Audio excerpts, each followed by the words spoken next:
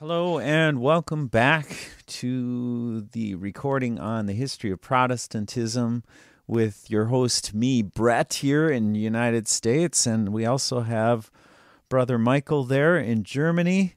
And we are gathered here together on, I forget what day. Oh, this 25th of November.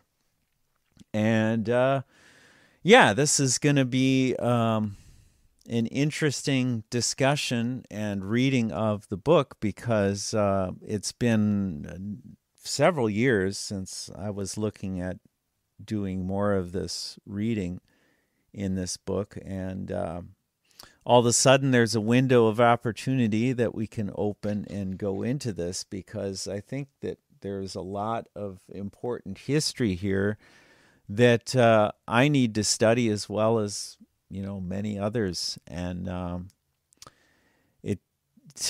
think, Michael, this is not going to be a popular topic at all. It's going to be very, what can we say, narrow, perhaps? What do you think, Michael? Hi, Brett, and thanks for the invitation. I'm just here to improve my basic English skills. I'm so glad that this is printed in Arabic letters here, and because I was used to read it in old German letters sometimes 5 years ago when I started doing recordings. So therefore, it's just easy to read, and thanks also for enlarging it.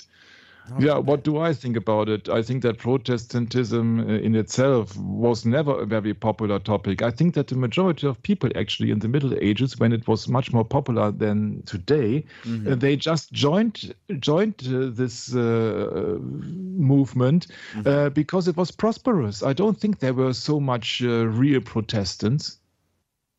I think that's interesting you say that because, if you look at history, what was it? King of England, Henry VIII, was it? Might be, yeah. Henry VIII. Yeah, it's some very interesting history. I mean, that whole issue with his wife and not being able to produce a son for, the throne. So he had to renounce the whole papal court and get rid of them and become Protestant in order to get divorced. So it's just interesting how things work out in that sense, even though, there are a lot of people that only join in because it's popular or it's, quote unquote exciting at the time. But yeah, Protestantism, what we're going to learn about it here is truly unique. Well, let's go back another paragraph here and just warm up to where we were. And Michael, you can just interrupt me at any time if you have any comments, okay? Mm-hmm. Okay, it's true, no doubt, that Protestantism, strictly viewed, is simply a principle. It's not a policy. It's not an empire having its fleets and armies, its officers and tribunals, wherewith to extend its dominion and make its authority be obeyed. Oh, and that reminds me of this scripture that I wanted to bring up today, and I'm really glad that came about, because usually I was telling Michael I like to start the session with scripture, and we had gotten a little off topic here, and I had completely forgotten about doing that. So let's go to Proverbs 6, and I just really quickly get into this a little bit. Let's see. I can't remember exactly the Proverbs 6:23. For the commandment is a lamp, and the law is light, and reproofs of instruction are the way of life, to keep thee from the evil woman, from the flattery of the tongue of a strange woman. So here we have God's word God's law is so important for us, but yet, I don't know about you, Michael, but I'll tell you, I had a really hard time in the past even getting a grasp on why the Bible is so important.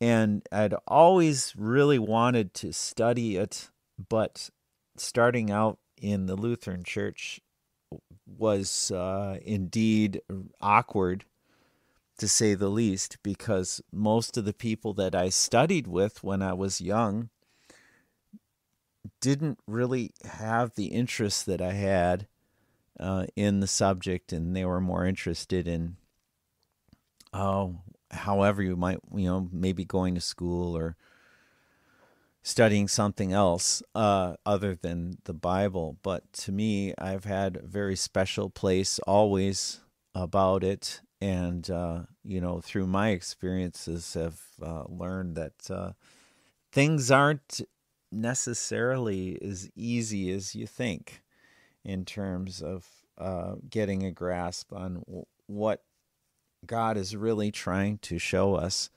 So, yeah, prayer is definitely needed to, what is that, Michael? To maybe give God notice that, maybe you can show me something in my life where I can start recognizing better where I'm going, how I came about to, have this desire to learn.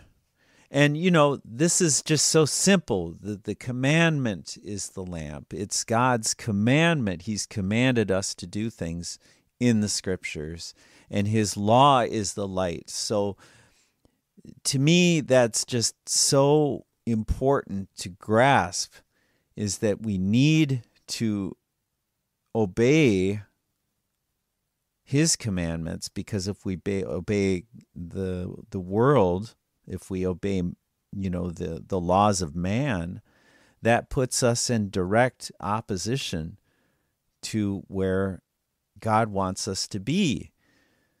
And of course, there are circumstances where you need to, quote unquote, act in this world in order to have,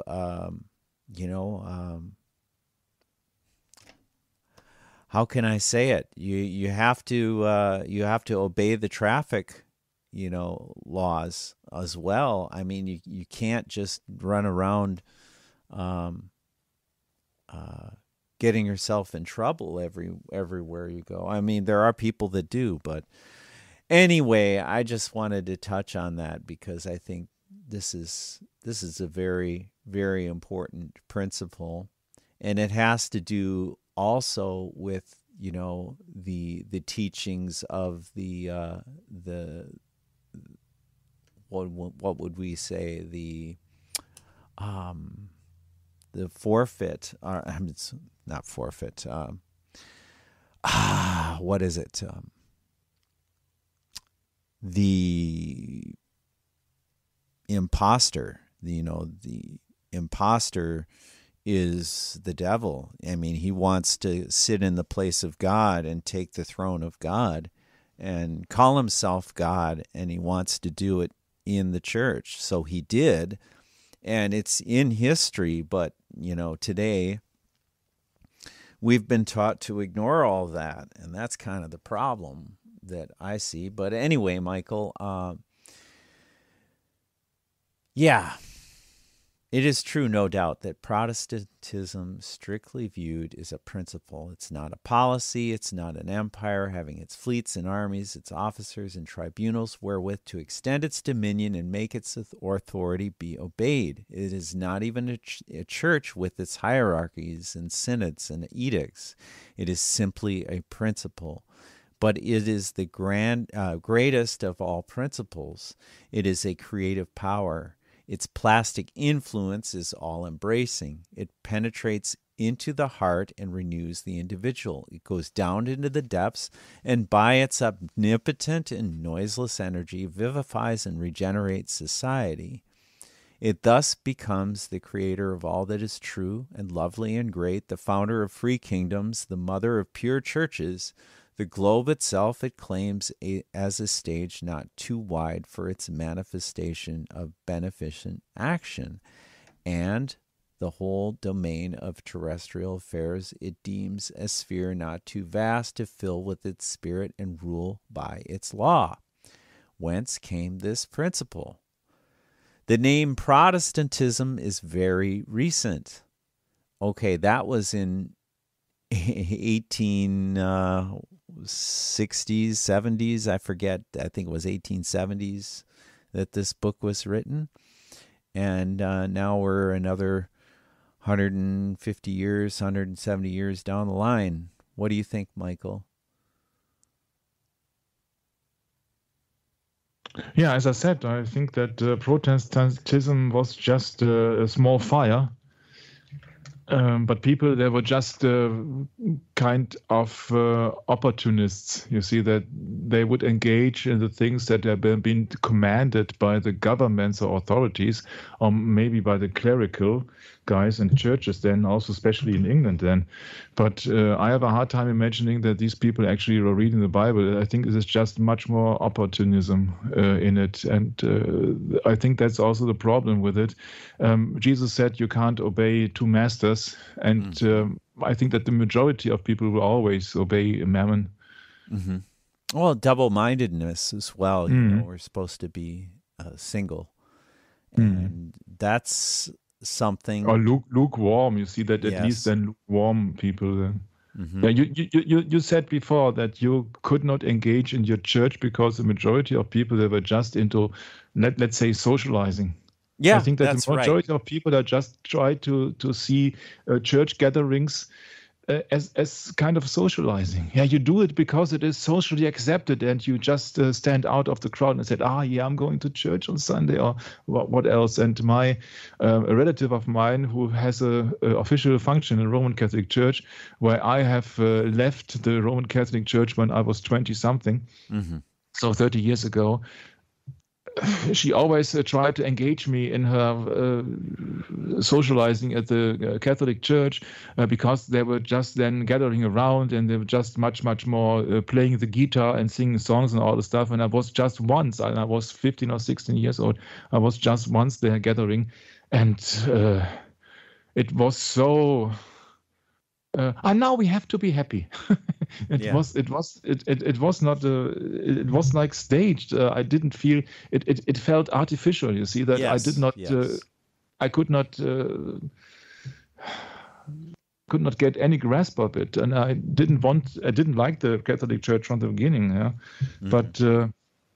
I just tried it out, and I just met the people. They were all very nice, but it is so superficial. You see, it's totally superficial.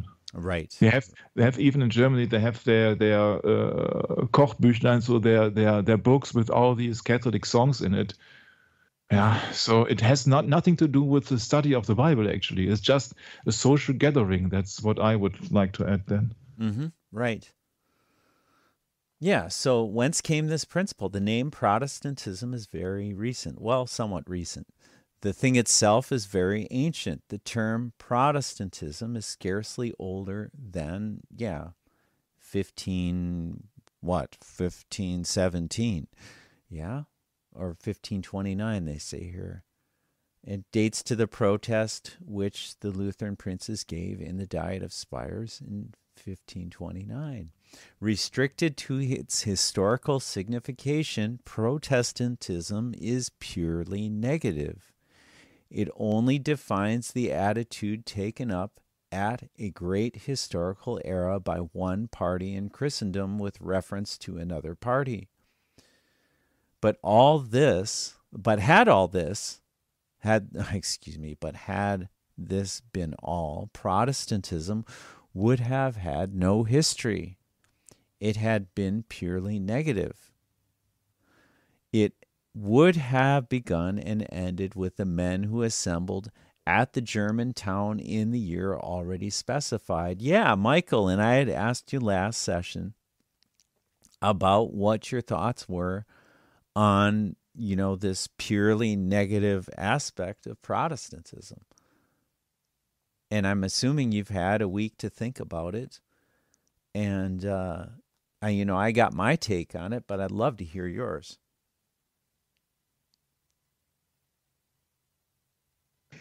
Yeah, it seems like a teacher-pupil situation now.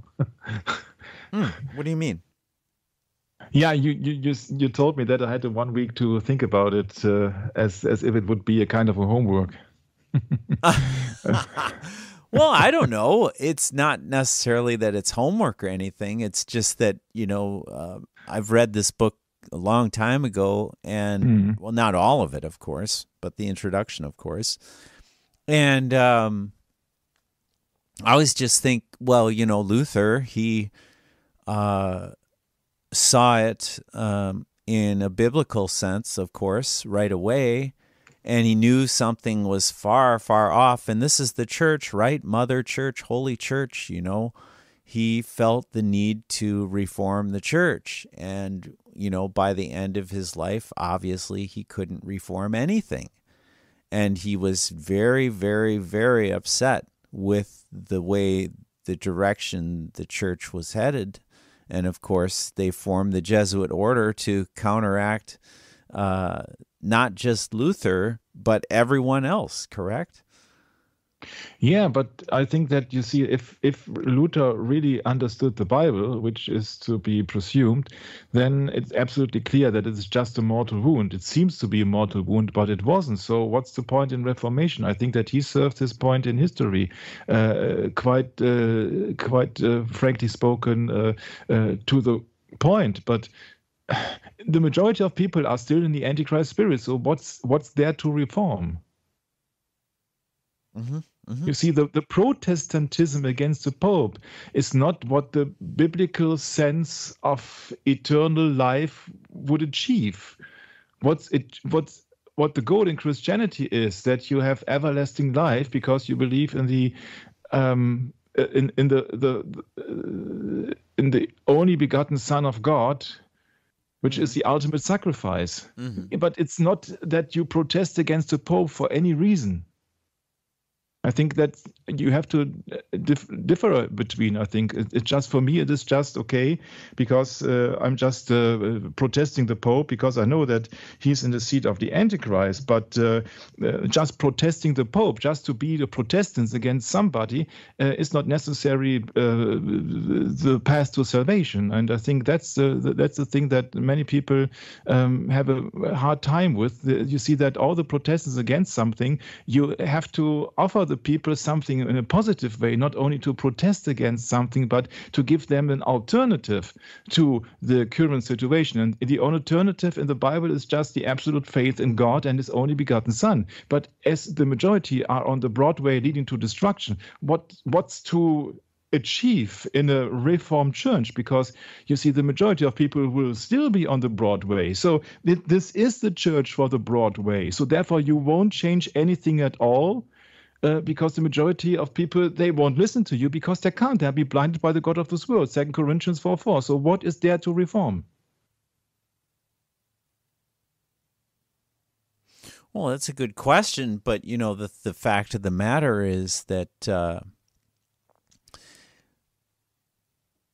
Luther was a Catholic. He was trained in Catholicism. He had all the tradition, all of the teachings, and he was going to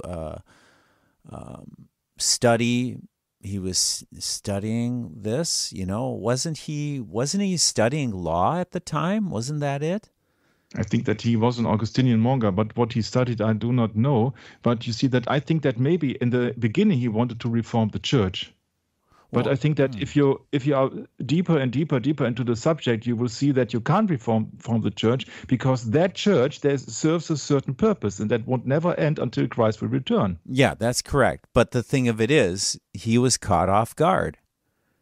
And he had no idea that what he would do would perhaps, become such a big deal.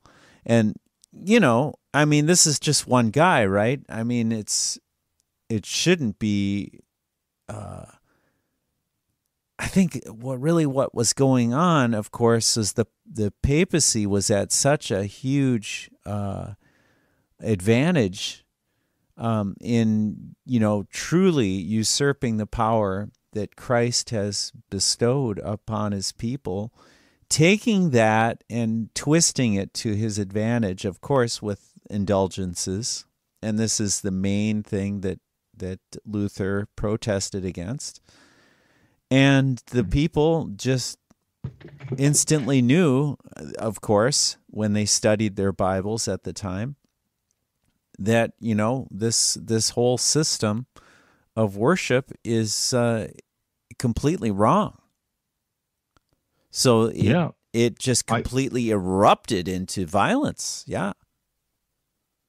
I totally agree to your biblical standpoint, but I think that for the majority of people, let's face it, they were just protesting the Pope. That's my gut feeling. They were just protesting the Pope because of the hierarchy of the Roman Catholic Church as being landowners and being just obliged to pay fees and all the stuff, because the original protest from the 95 Theses of Luther, they were against these, what is it, diligences or what? Ablass, these just to pay money for the path to salvation. So it's also about money, and I think that's what the key subject is to the majority of people in the Middle Ages. To protest against the Pope could be some kind of development out of Magna Carta and all the stuff, where nobility and all the stuff, they didn't want to share anything with the papacy anymore. So I think that is a major part in it, that you see the Reformation as also a tool for the people to get rid of the taxes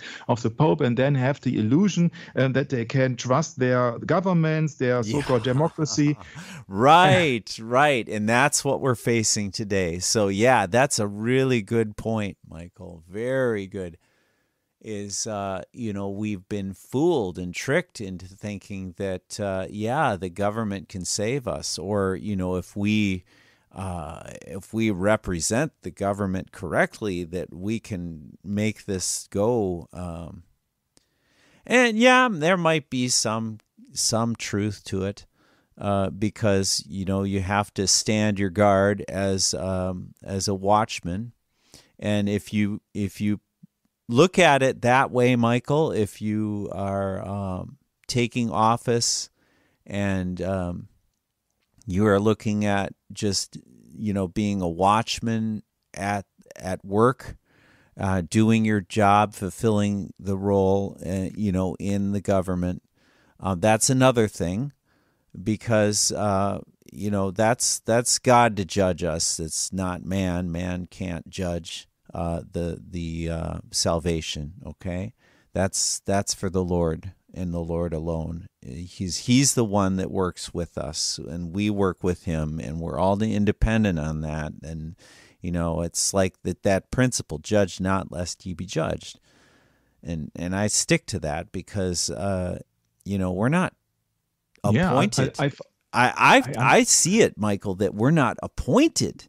It's not like the Lord took me aside and said, yeah, Brett, you are appointed to be the judge over Christendom.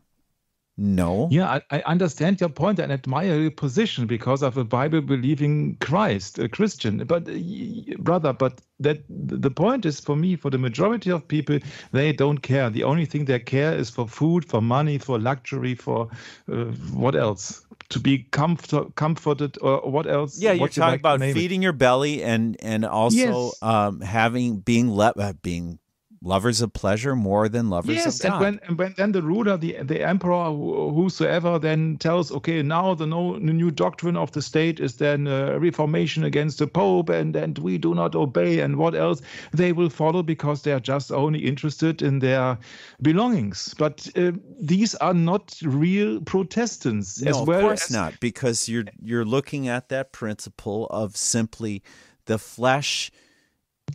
If those that are born of the flesh are flesh, and those that are born of the Spirit are spirit. So there's a big division here.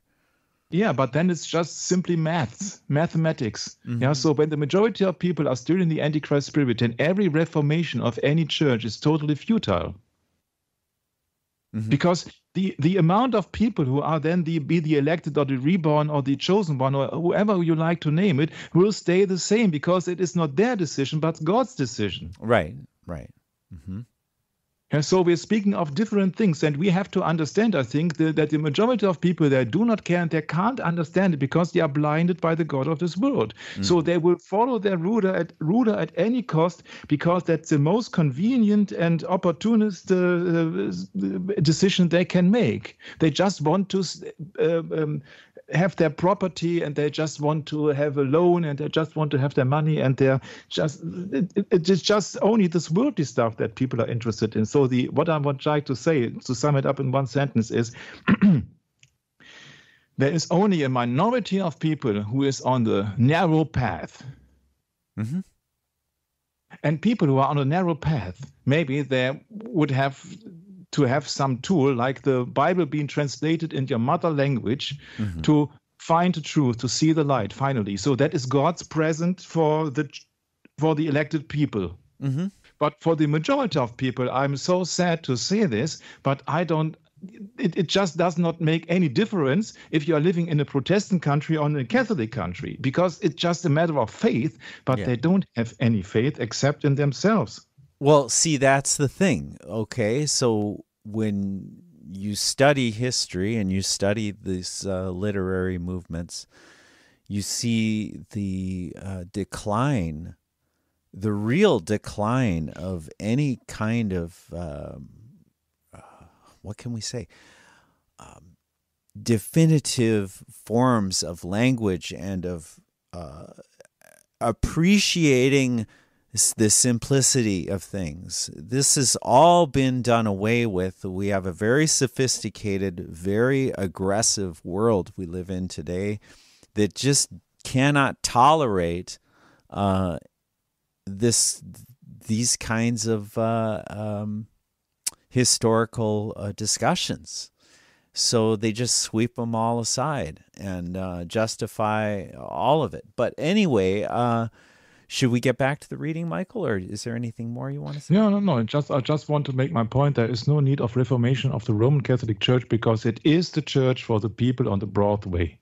Yeah, I agree. And that's the thing is, at the time, of course, of Martin Luther was much, much different. There wasn't any sensationalism, okay?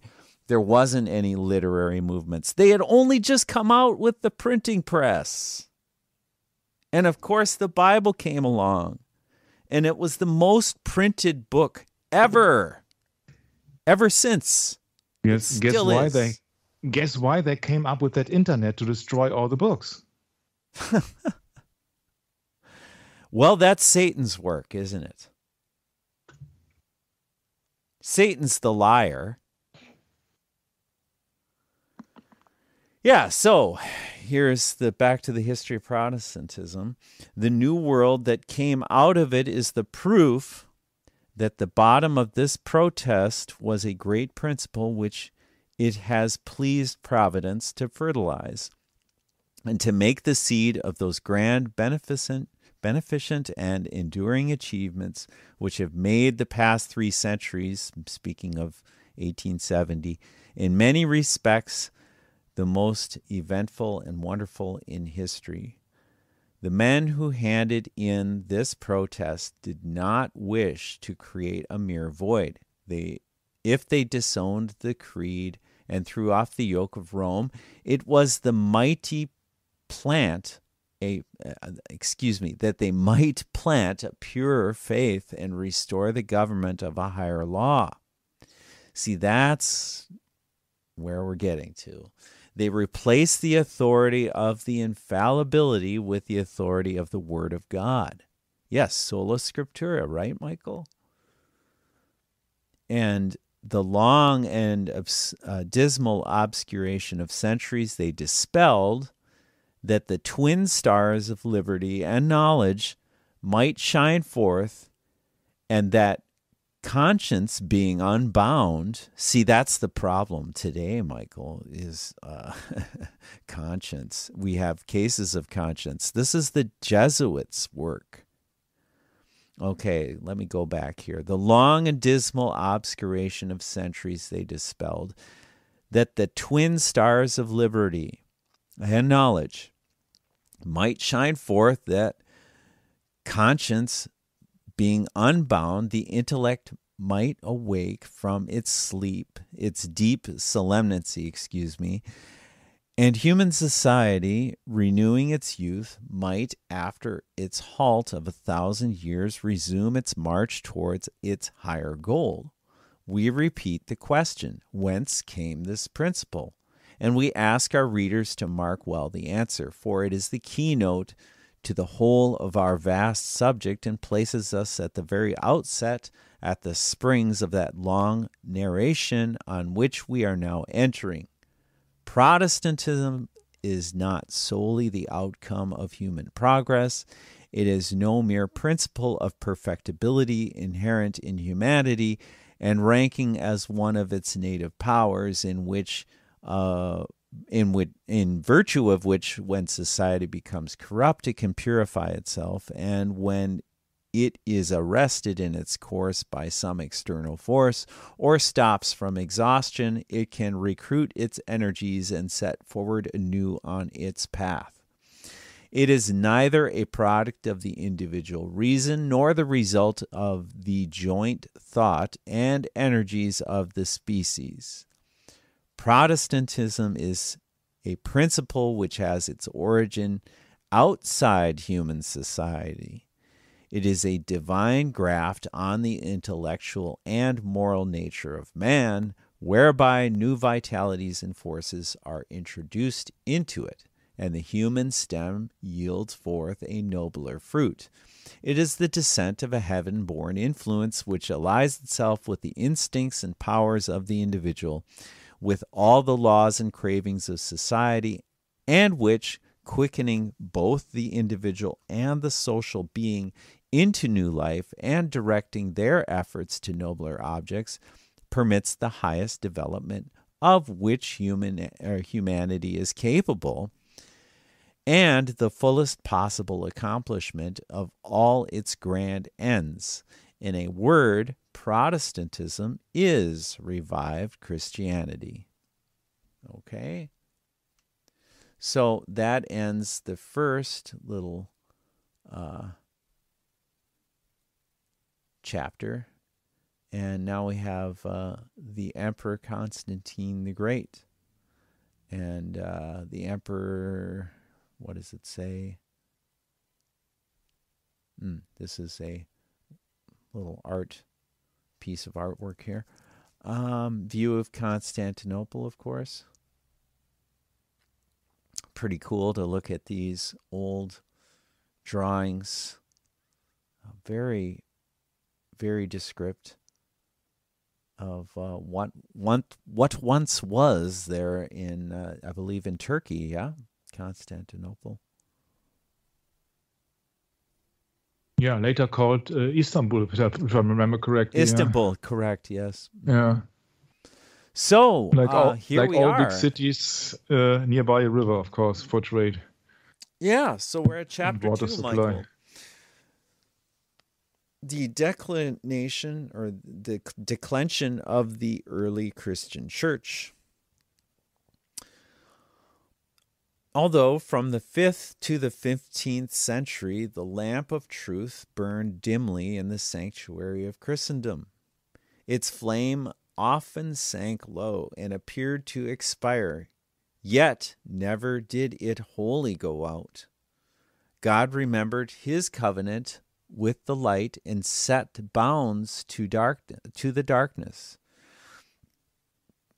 Not only had this heaven-kindled lamp its period of waxing and waning, like those illuminaries that God has placed on high, but like them, too, it had its appointed circuit to accomplish. Now it was on the cities of northern Italy that its light was seen to fall, and now its rays illuminated the plains of southern France. Now it shone along the course of the Danube and the Moldau, or tinted the pale shores of England, or shed its glory upon the Scottish Hebrides.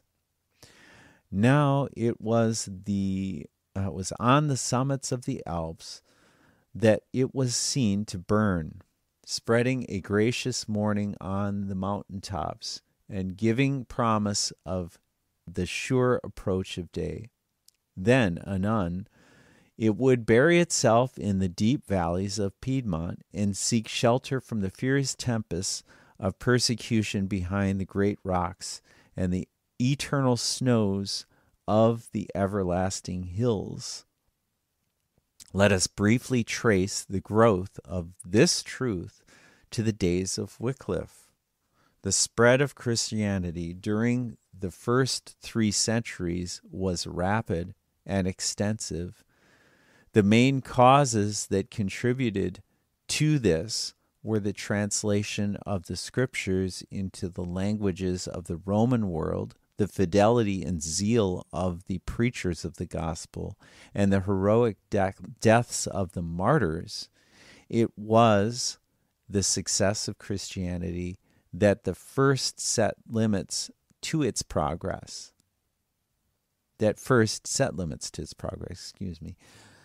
It had received a terrible blow, it is true, under Diocletian.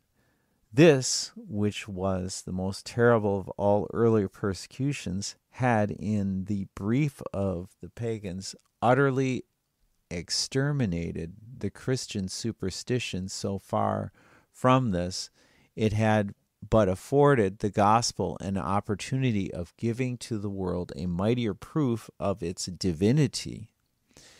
It rose from the stakes and massacres of Diocletian to begin a new career, in which it was destined to triumph over the empire which thought that it had crushed it.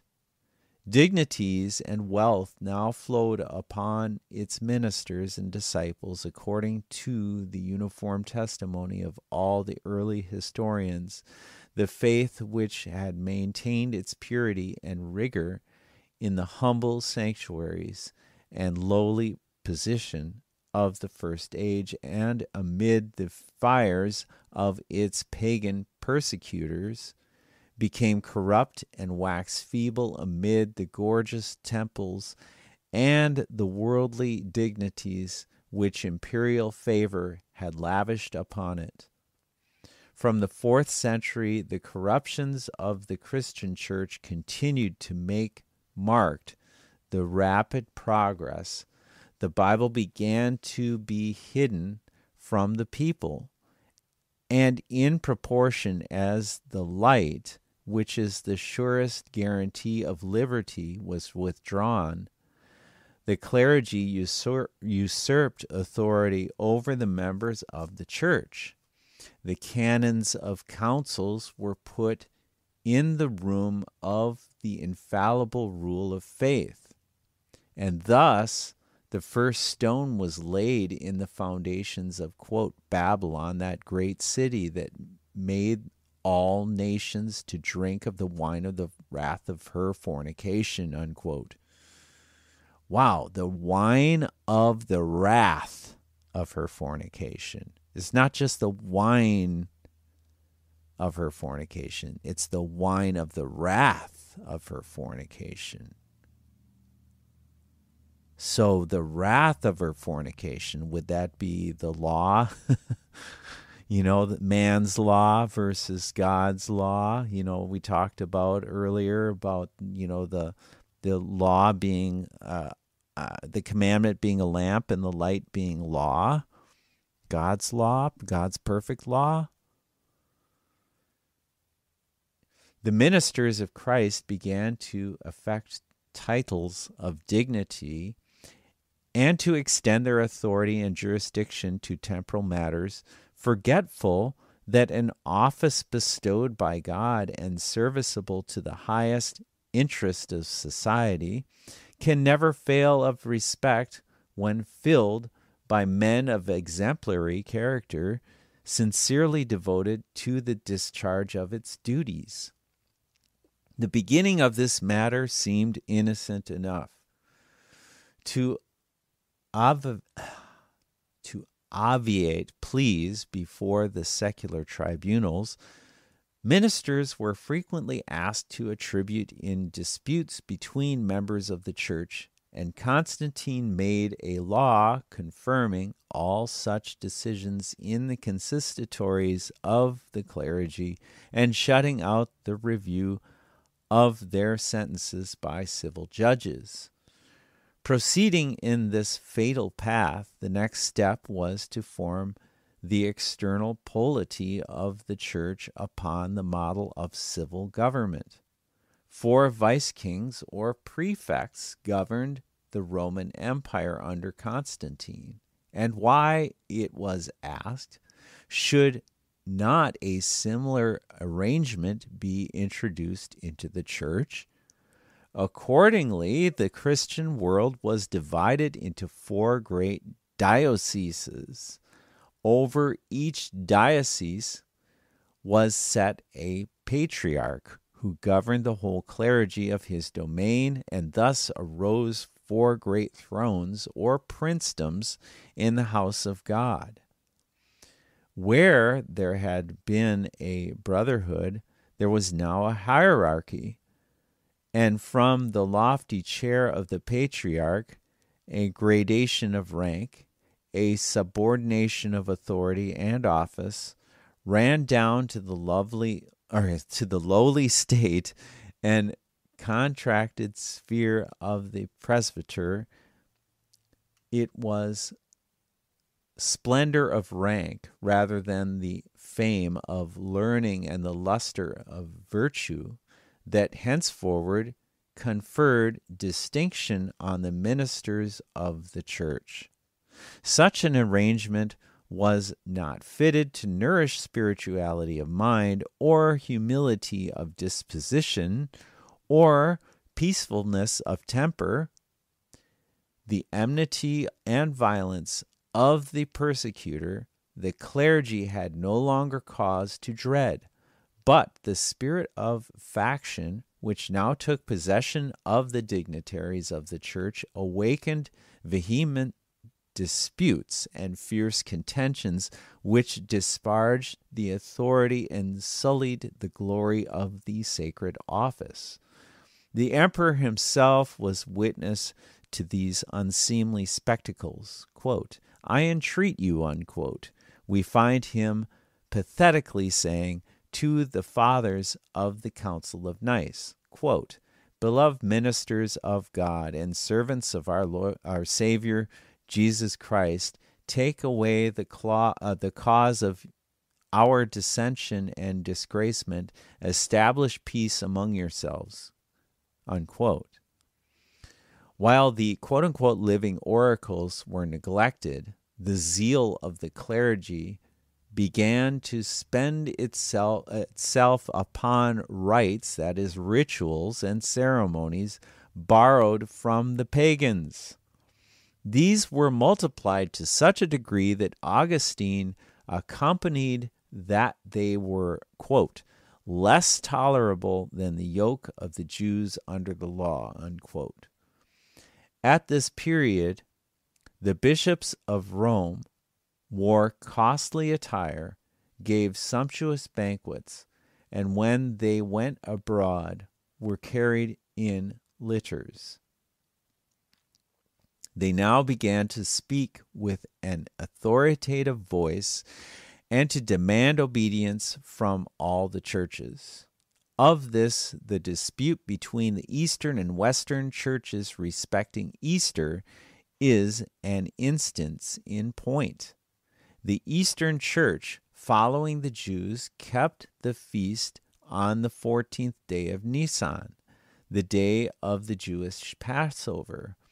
The churches of the West, especially that of Rome, kept Easter on the Sabbath following the 14th day of Nisan. Victor, Bishop of Rome, resolved to put an end to the controversy and accordingly sustained himself sole judge in this weighty point. He commanded all the churches to observe the feast on the same day with himself. The churches of the East, not aware that the Bishop of Rome had authority to command their obedience in this or in any other matter, kept Easter as before, and for this flagrant contempt, as Victor accounted, of his legitimate authority, he excommunicated them. They refused to obey a human ordinance, and they were shut out from the kingdom of the gospel.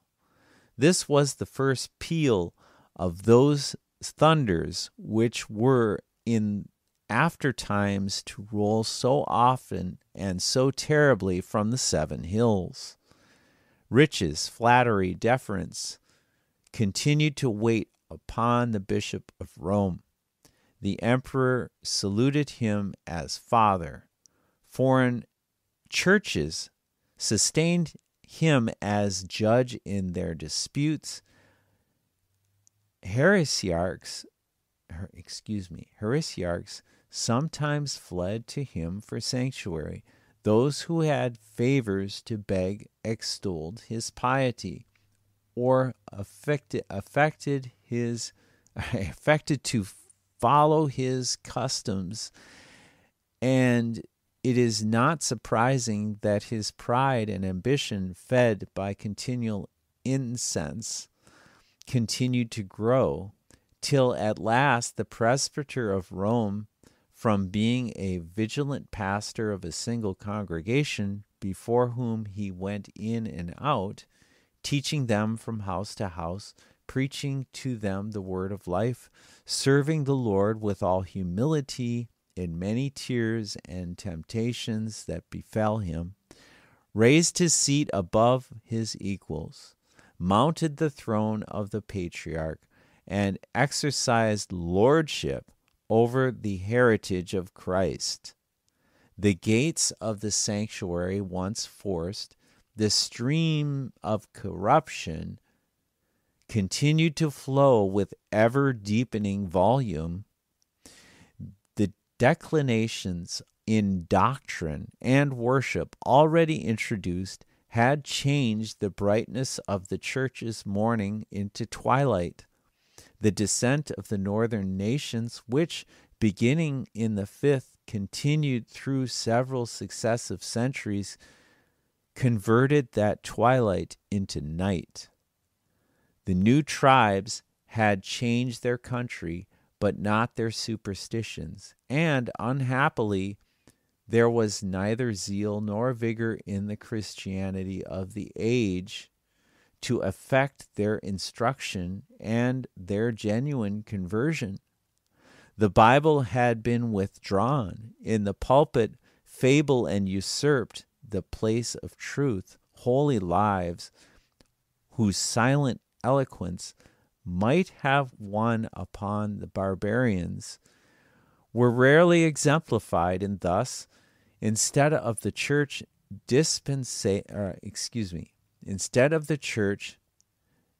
dissipating the superstitions that now encompassed her like a cloud, these superstitions all but quenched her own light. She opened her gates to receive the new peoples as they were.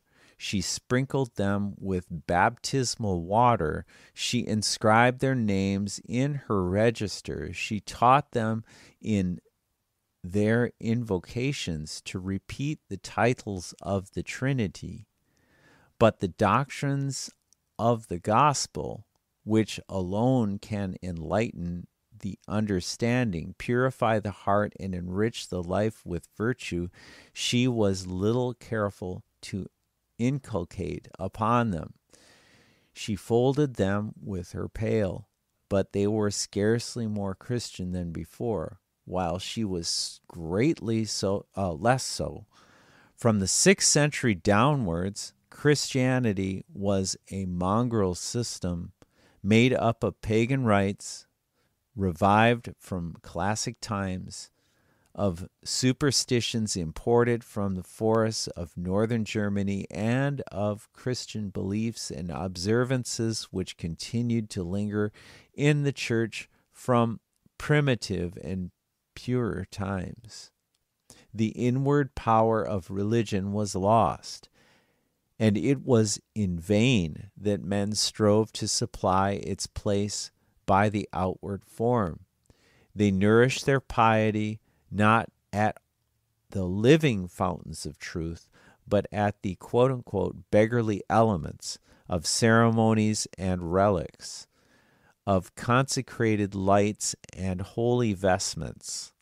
Nor was it divine knowledge only that was contemned. Men forbore to cultivate letters or to practice virtue. Baronius confesses that in the 6th century few in Italy were skilled in both Greek and Latin. Nay, even Gregory the Great acknowledged that he was ignorant of Greek. Quote, the main qualifications of the clergy were that they should be able to read well, sing their matins, know the Lord's Prayer, Psalter, forms of exorcism, and understand to compute the times of sacred festivals. Nor were they very sufficient for this, if we may believe the account some have given of them.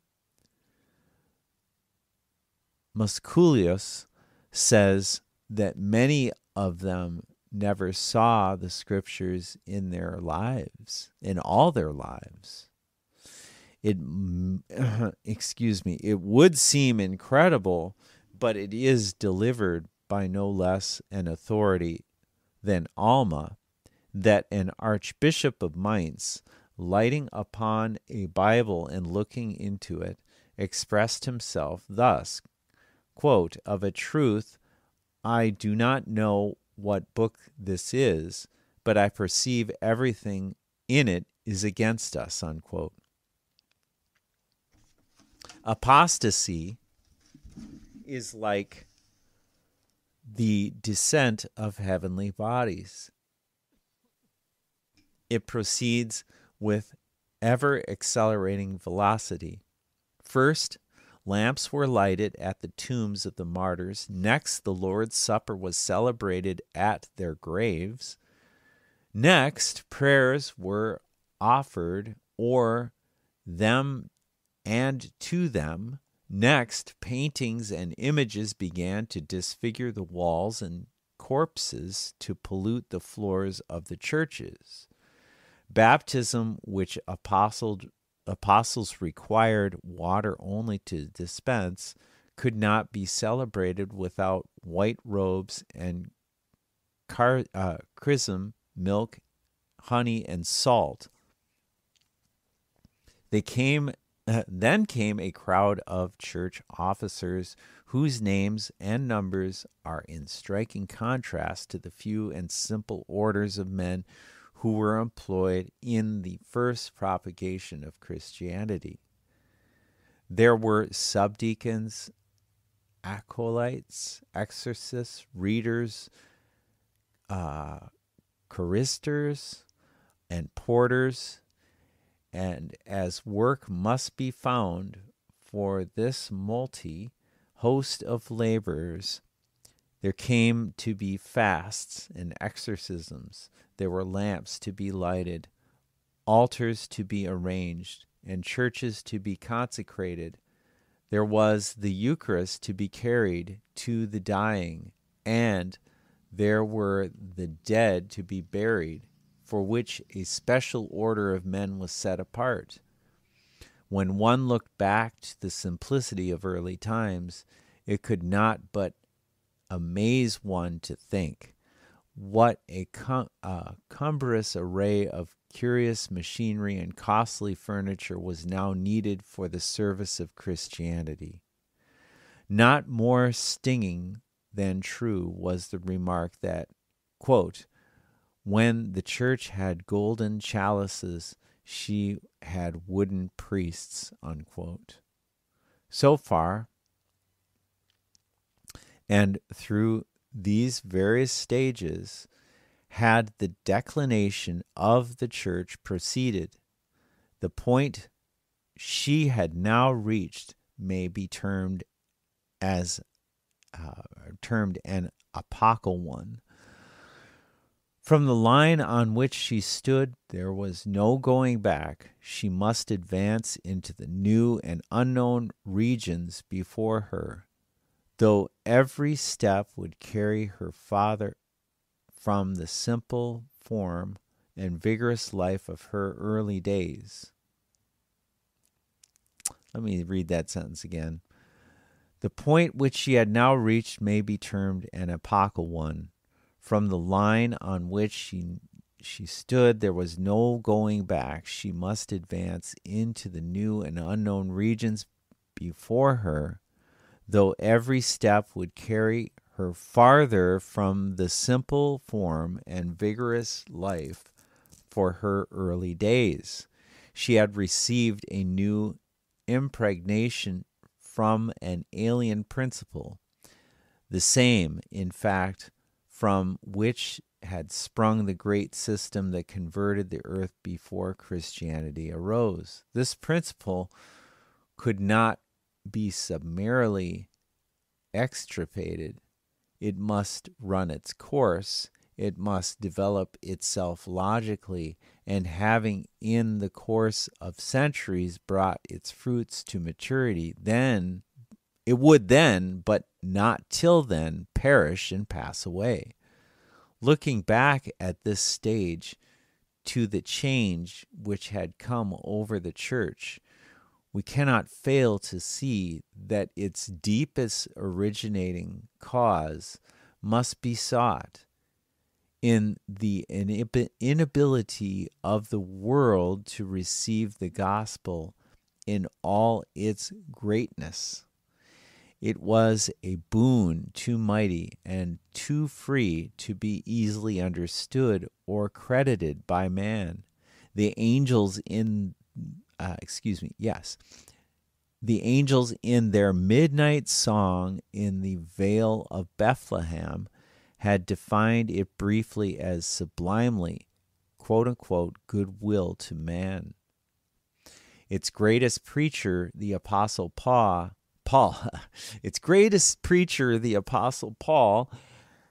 had no other definition to give it. It was not even a rule of life, but, quote-unquote, grace, the, quote-unquote, grace of God, and therefore sovereign and boundless. To man fallen and undone, the gospel offered a full forgiveness and a complete spiritual renovation, issuing at length in the inconceivable and infinite felicity of life eternal. But man's narrow heart could not enlarge itself to God's vast beneficence. A good so immense, so complete in its nature, and so boundless in its extent, he could not believe that God would bestow without money and without price. There must be conditions or qualifications. So he reasoned, and hence it is the moment inspired men cease to address us. And hence it is that the moment inspired men cease to address us, and that their disciples and scholars take their place, men of apostolic spirit and doctrine, no doubt, but without the direct knowledge of their predecessors, we become sensible of a change. An eclipse has passed upon the exceeding glory of the gospel.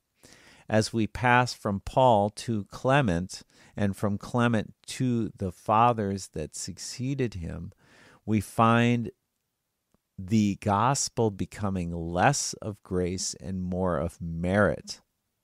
The light wanes as we travel down the patristic road and remove ourselves farther from the apostolic dawn. It continues for some time at least to be the same gospel, but its glory is shorn, its mighty force is abated, and we are reminded of the change that seems to pass upon the Son when, after contemplating him in a tropical hemisphere, we see him in a northern sky where his slanting beams, forcing their way through the mists and vapors, are robbed of half their splendor. Seen through the fogs of the patristic age, the gospel scarcely looks the same, which had burst upon the world without a cloud but a few centuries before. This disposition, that of making God less free in his gift, and man less dependent in the reception of it, the desire to introduce the element of merit on the side of man and the element of condition on the side of God, operated at last in opening the door for the pagan principle to creep back into the church. A change of a deadly and subtle kind passed upon the worship. Instead of being the spontaneous thanksgiving and joy of the soul that no more evoked that evoked or repaid the blessings which awakened that joy, than the odors which the flowers exhale are the cause of their growth, or the joy that kindles in the heart of man when the sun arises is the cause of his rising. Worship, we say, from being the expression of the soul's emotions, was changed into a rite akin to those of Jewish temples, and still more akin to those of Greek mythology, a rite in which lay couched a certain amount of human merit and inherent efficacy, that partly created, partly applied the blessings with which it stood connected. This was the moment when the pagan virus inculcated the Christian institution. This change brought a multitude of others on its train, worship being transformed into sacrifice in which the element of expiation and purification, the quote-unquote teaching ministry, was of course converted into a quote sacrificing priesthood, unquote. When this had been done, there was no retreating.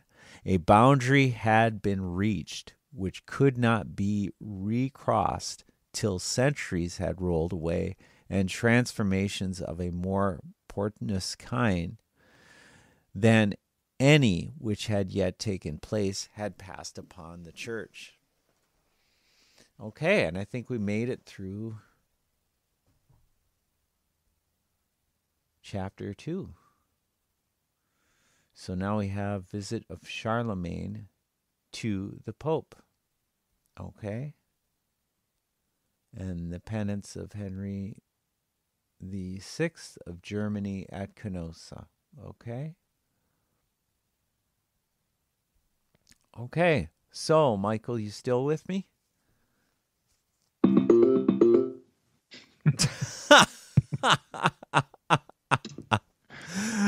That's an affirmative, I take it? Yes, I'm still with you.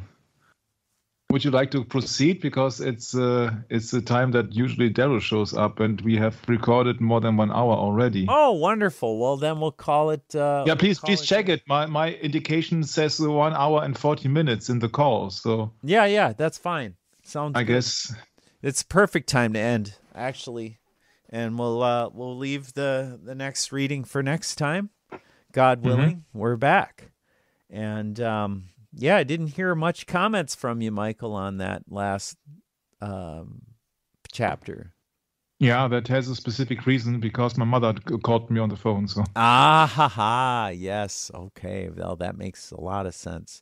But yeah, I mean, this is just really interesting, nonetheless, because a lot of the words in here are words that I have read very little in the past, and it's interesting to read a book from 160, 70 years ago and do a discussion on it with you, Michael, because yeah, I told you in the beginning, that I had to look up some words in the meantime. Oh, I'm sure I should be too.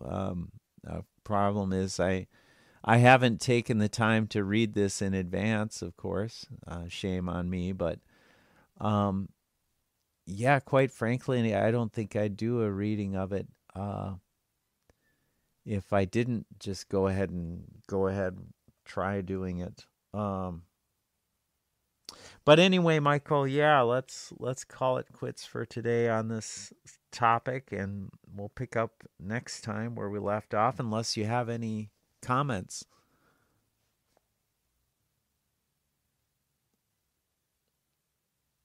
Which you don't. So we'll call it good. Yeah, thanks for having me, Brett. I'm looking forward to the next time.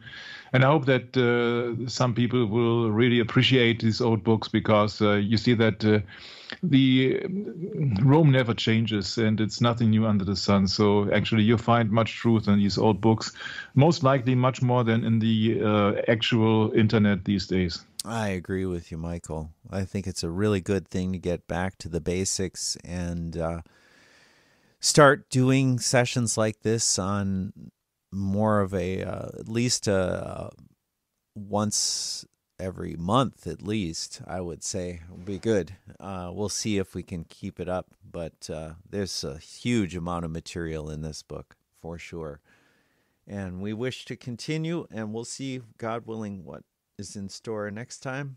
Hope to catch you then. God bless. Maranatha. Okay, I'm just shutting off the perfect recording.